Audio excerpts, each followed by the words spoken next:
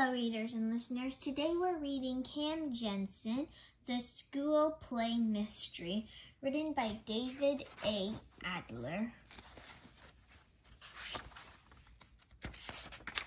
Illustrated by Susanna, Natti. Chapter 1. Eric Shelton said, "Oh, I can't do this." Eric looked at the papers he was holding. "It's too scary." He shook his head. "I can't do this," he said. "I just can't." Eric wore a long black jacket, white shirt, black bow tie, and black boots. He stood on the stage of the school's auditorium. He was the star of the school play, Stories of President Lincoln. "Of course you can," his friend Cam Jansen told him. "You're smart and honest. You'll make a great President Lincoln." Eric smiled. "I love the second half of the play," Cam told him.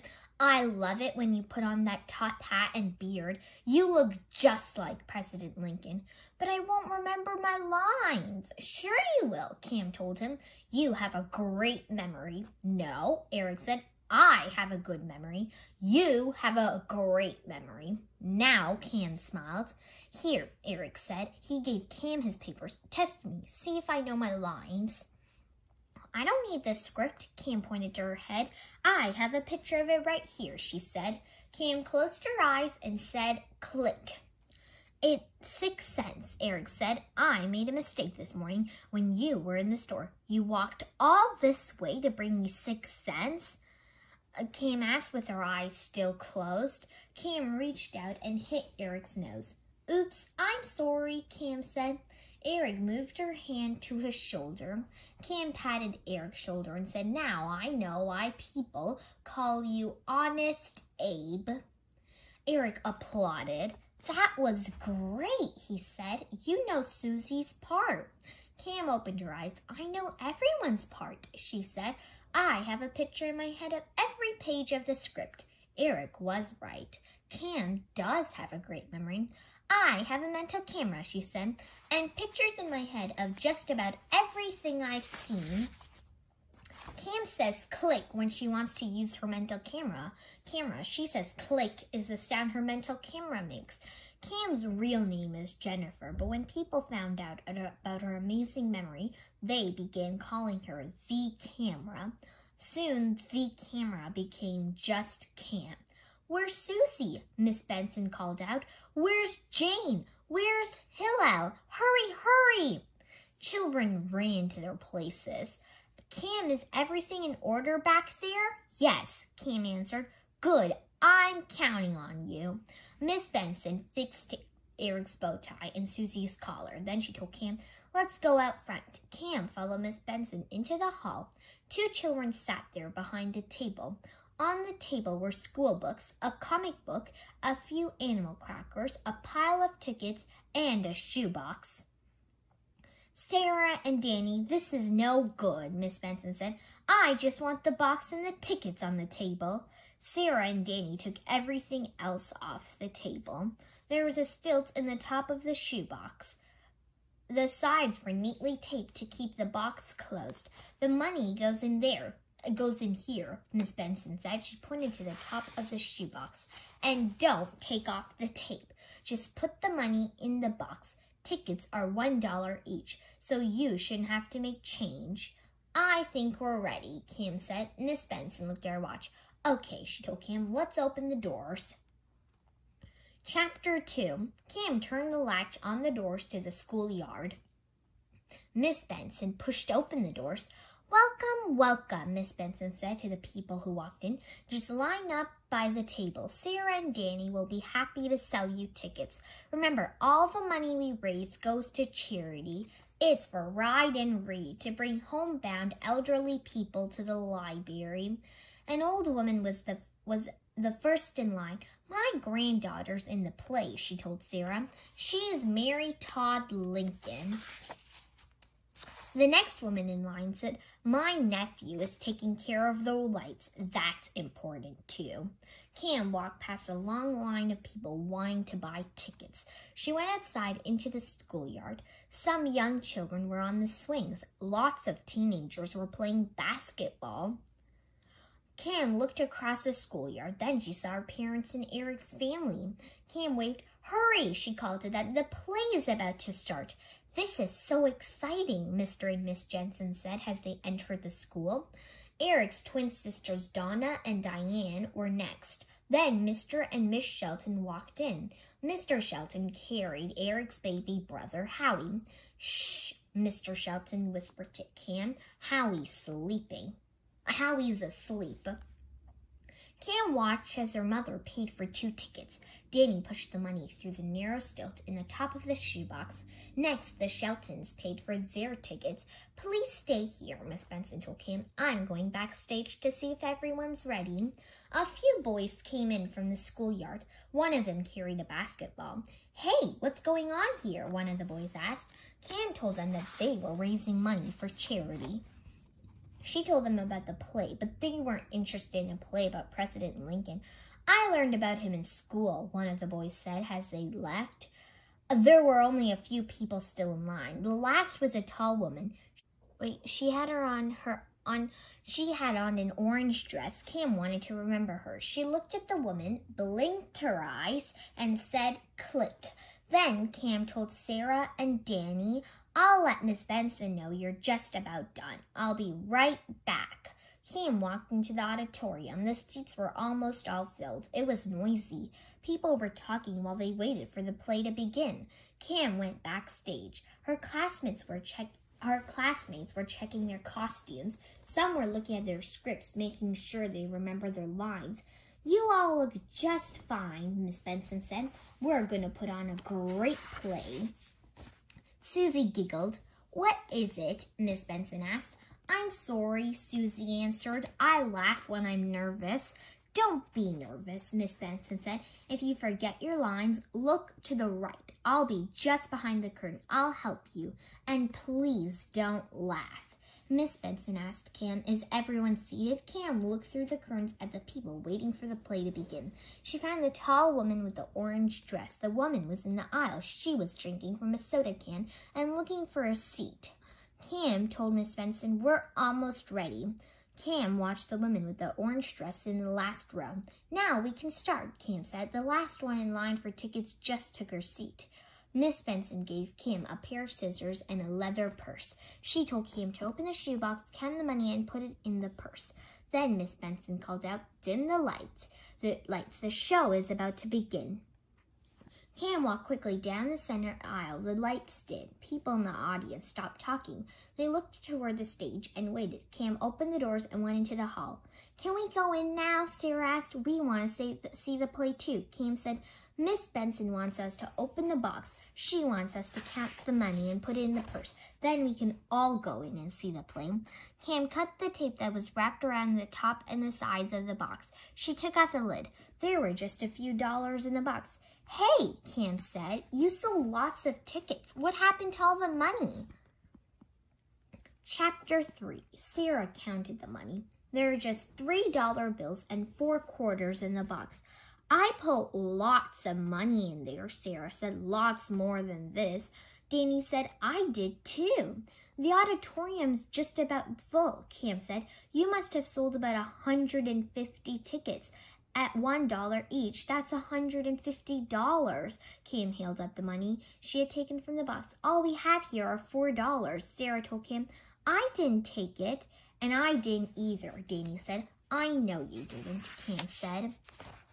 She looked at the box. The only hole in it was a stilt in the lid. On the table were some unsold tickets and 2 empty soda cans. Cam looked under the table. She found a ticket, but no money. Danny told Cam, "Sarah and I were both sitting here. We never left the room. Whenever we sold a ticket, we put the money in the box, and we never opened the box." "I know," Cam said. "I just cut off the tape." Cam opened the door to the auditorium. Cam, Sarah, and Danny looked inside. At one side of the stage was an easel. A boy walked onto the stage and put a sign on the easel. "Honest Abe Lincoln," Cam whispered. "I'm a The curtain opened. On the right of the stage was a very large cardboard box painted to look like the front of the house. In the center of the stage were two barrels and a table. There were lots of jars and small boxes on the table. Susie stood and looked at the things on the table. Above her was a sign, Outfits General Store. I'll have to wait, Cam whispered. I'll tell her after the scene. Eric walked onto the stage. A spotlight followed him as he slowly walked toward Susie. People in the audience applauded. Hello, Miss Olsen, Eric said. Susie put her hand to her mouth. She's about to laugh, Sarah whispered. Susie looked to the right to Miss Benson off stage. Then she took her hand from her mouth and said, Hello, Abe. She told Eric she needed flour, shortening sugar, and raisins. She told him how much of each she needed. I'm baking raisin bread, she said. Eric carefully weighed each of the items. He wrapped them. He put everything in a large paper bag and gave it to Susie. Eric took a small pad from his pocket.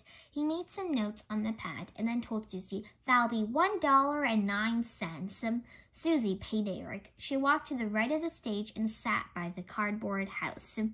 Other children came into Outfits General Store. Abe, don't you have a story for us? One of the children asked. Sure I do, Eric answered. Eric told about a small child who was scared at night by loud noise. His father looked and looked, Eric said.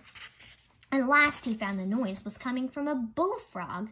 He showed the boy the frog and said, Don't be scared, son. Sometimes a loud noise is just a way of saying howdy. Eric leaned back, opened his mouth, and laughed. The children on stage and lots of people in the audience laughed too.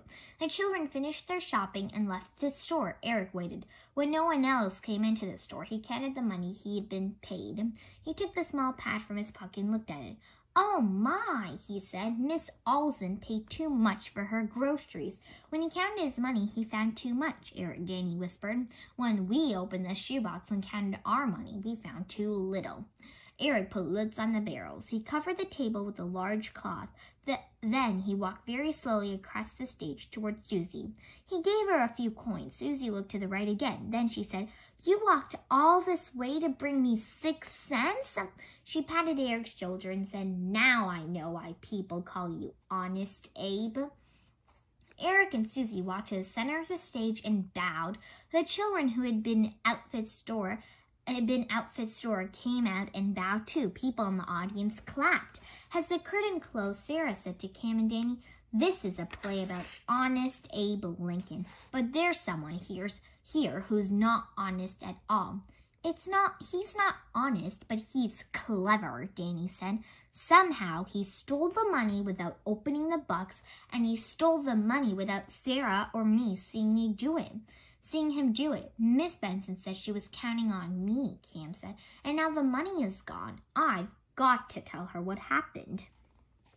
Cam hurried backstage. Miss Benson was busy there getting the stage and the children ready for the next scene.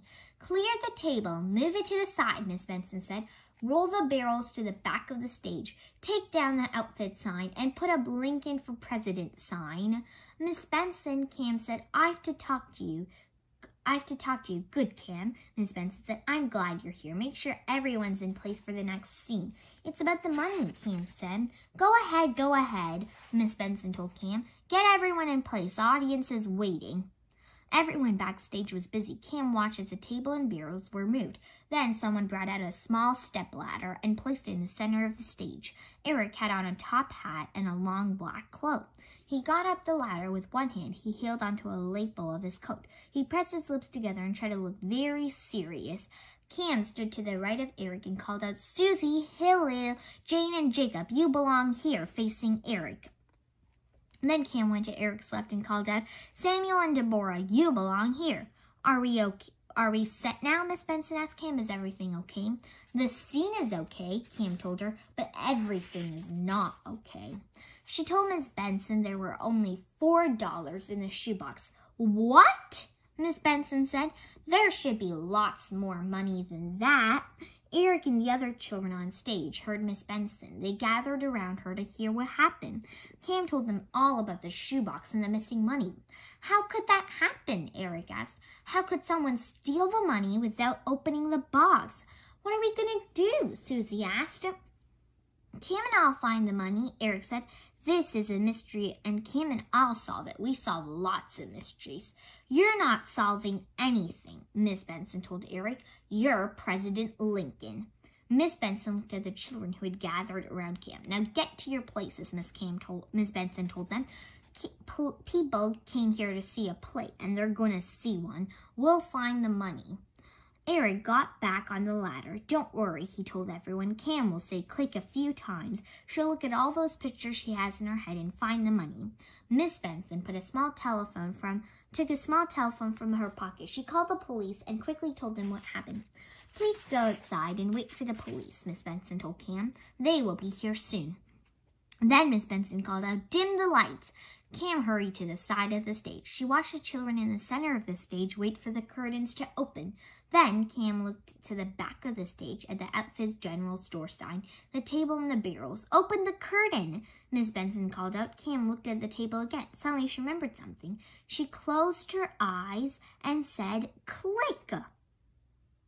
Cam said, click again. She opened her eyes. I just saw something, she told Miss Benson. I don't know who took the money, but I think I know when it was taken. That's a start, Miss Benson said. Tell the police whatever you know. I will, Cam said. But first, I have to talk to Sarah and Danny. Chapter 5. The curtains opened. A house divided against itself cannot stand, Eric called out. This nation cannot survive half slave and half free.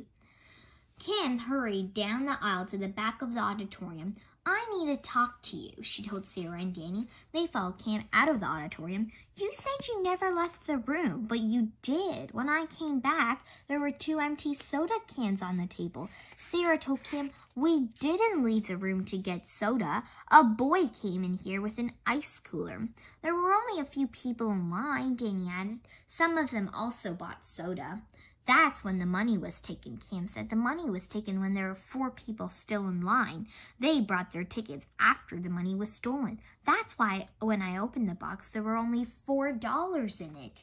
Cam looked outside. There were still many children in the playground. She saw a boy with a large cooler sitting under a tree in the corner of the schoolyard. Cam pointed to the boy sitting under the tree. Did he sell you the soda? Cam asked. Sarah and Danny looked at the boy. That's him, they told Cam. Just then there were flashing lights. A police car parked near the schoolyard. Two officers got out. A man and a woman. Cam ran to them. I'm Officer Feldman, this woman said, and this is my partner, Officer Zudo. Cam pointed to the boy sitting under the tree. That boy may be the thief, she told the officers. He may be the one who stole the ticket money.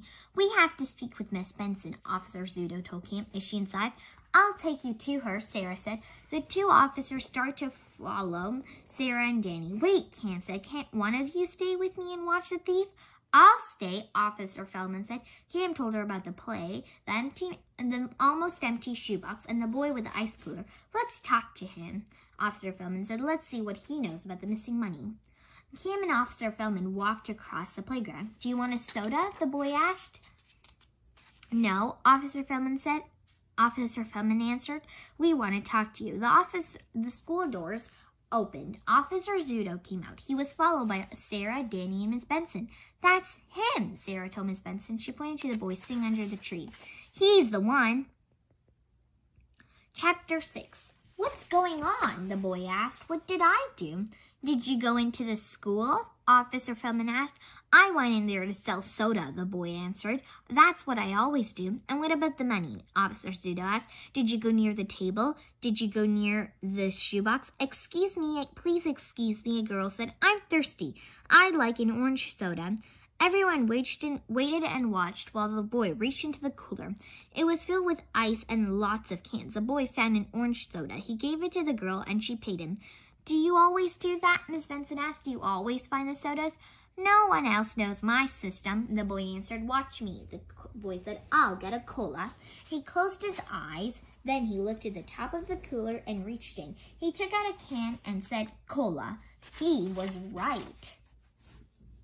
He put that back with his eyes still closed. He took out another can and said, "Ginger ale." He was right again. He opened his eyes. "I know where everything is," he said proudly. "I can reach in and find any kind of soda you want." "When you came into the school," Miss Benson asked, "did you stay by the cooler?" "Yes," the boy said. "I always do." The boy answered, "I always do." "But when you got your drinks," Miss Benson said to Sarah and Danny, "you weren't by the table. That's when someone stole from the shoebox." "The shoebox," Cam said. She thought for a moment. "The shoebox," she said again. Then Cam closed her eyes and said, "Click." "What happened when you came into the school?" Officer Feldman asked. "People crowded around me. They all brought drinks," the boy answered. "Did you see anyone else come into the school? Did you see anyone go into the table?" Cam said, "Click again." "No," the boy answered, "but I wasn't watching the table." "Click. What's all this clicking?" Miss Benson asked Cam. "Do you remember something?" "Yes," Cam answered and opened her eyes. "You keep asking about your shoebox, but that's not the one I opened." "Sure it is," Danny said. "I saw you do it. I saw you cut the tape and take out $4. "I saw it too," Sarah said. Miss Benson lifted her right foot and said, "These shoes came in that box. They're new." "No," Cam insisted. "I didn't cut the tape off the shoebox. Wait right here and I'll prove it." Chapter 7. Cam hurried across the playground. She went into the school and found the box and the lid. They were still on the table. Cam looked at them carefully to see if they matched the picture she had in her head. They did. Cam grabbed the box and the lid. She ran outside and gave them to Officer Feldman. "This isn't the shoebox Miss Benson left on the table," Cam said. "It's a sneaker box, a size 10 sneaker box." "And I didn't wrap the whole box in tape like that," Miss Benson said. "I taped it neatly along the sides." "Whoever stole the money," Cam said, "switched the boxes." "Did you see anyone come into the school with this box?" Officer Feldman asked Sarah and Danny. They both said they hadn't. "So," Miss Benson said, "we know when and how the money was stolen. What we need to know is who did it. If we knew that, maybe we'd get the money back." Officer Feldman took the sneaker box and said, "That's true, but we do know a few things about the thief." "The thief," Cam said quickly, "is a boy with a new pair of blue size 10 sneakers." Miss Benson looked at the box. "And these are expensive sneakers," she said. "I bet he's very proud of them. I bet that right now he's wearing them." "Let's start looking," Officer Zudo said. "Wait," said the police officers. "Wait," Cam said to the police officers. "If the thief sees you here, he might get scared and run up. Then we may never find him. I'll look for him." "And I'll help," Miss Benson said. "He never saw me. He won't know I'm from the school." "We'll give you a few minutes," Officer Feldman told Cam and Miss Benson. "We'll wait here under the tree. Then if you don't find him, we'll look too." Sarah and Danny waited with the two police officers. Cam and Miss Benson walked slowly through the playground and looked for a boy wearing a new pair of size 10 blue sneakers. Miss Benson pointed to a boy on the swings. "He's wearing blue sneakers," she said. "He can't be the thief," Cam said. "He's too young. Those sneakers are probably size 2. There are many children, mostly boys, playing basketball." "You know, he may not be here," Miss Benson told Cam. Cam stopped and said, "Wait a minute, I may know what he looks like." Cam closed her eyes and said, "Click." "Some boys came into the school," Cam said with her eyes closed. "They wanted to know what we were doing. I told them about the play, but they weren't interested. One said he'd learned enough about President Lincoln in school." "Oh, no," Miss Benson said. "You can never learn enough about President Lincoln. One of those boys must have seen Sarah and Danny put money into the shoebox. He must live near here. He went home, he taped up the sneaker box. Then when he saw the boy go in with the cooler, he sneaked in and switched the boxes." "Was one of them wearing blue sneakers?" Miss Benson asked. "Yes," Cam said with her eyes still closed. "A tall boy with long blonde hair and blue sneakers on, and he wore a white t-shirt and black pants." Cam opened her eyes. She looked among the many boys playing basketball. "There he is," Cam said and pointed. "There's the thief. Let's go get him." Chapter 8. "Are you sure he's a thief?" Miss Benson asked. "Yes, I'm sure. Now let's go get him." "No," Miss Benson said. "That's a job for the police." Cam and Miss Benson went into the corner of the schoolyard where the police officers were waiting. Cam pointed to the boy. She explained why she was sure he was a thief. Officer Feldman walked directly toward the boy. Cam, Miss Benson, Sarah, and Danny followed her. Officer Zudo went the other way. He wanted to be on the other side of the playground in case the boy turned and ran. The boy with blue sneakers was running toward the basket.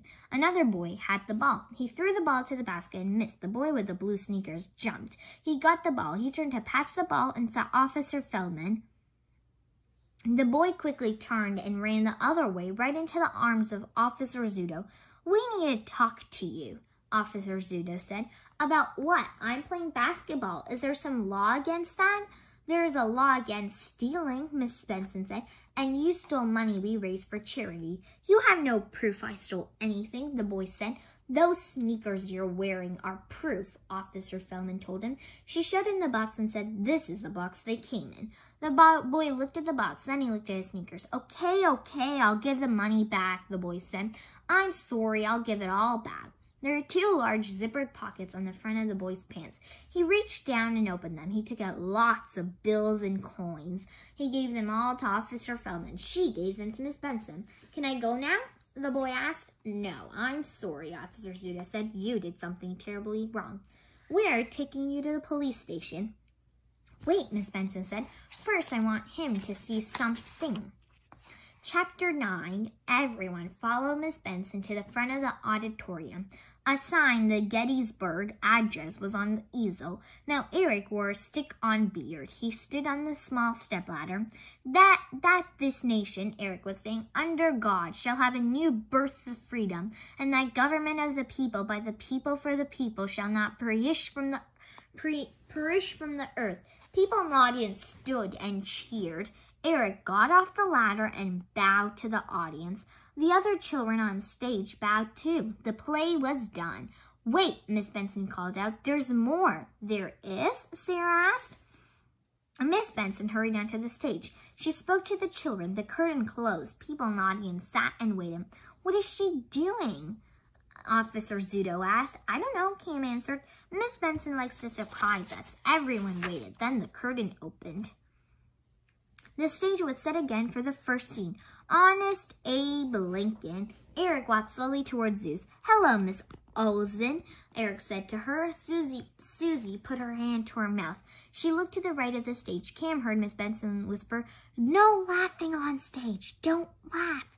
Susie took her hand from her mouth and said, "Hello, Abe." When the scene was done, people in the audience stood again and cheered. Miss Benson thanked the police officers. Then she told the boy who had stolen the money, "I hope you watch that.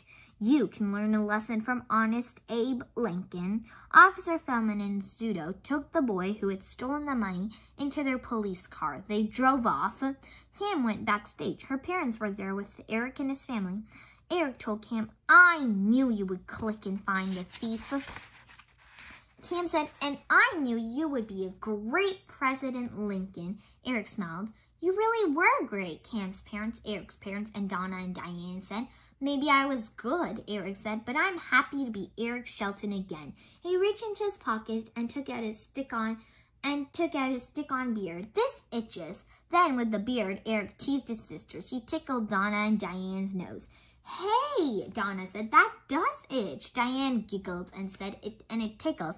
Donna and Diane laughed. Diane took the stick-on beard and put it on. "I'm President Lincoln's sister," she said. "Don't I look like him?"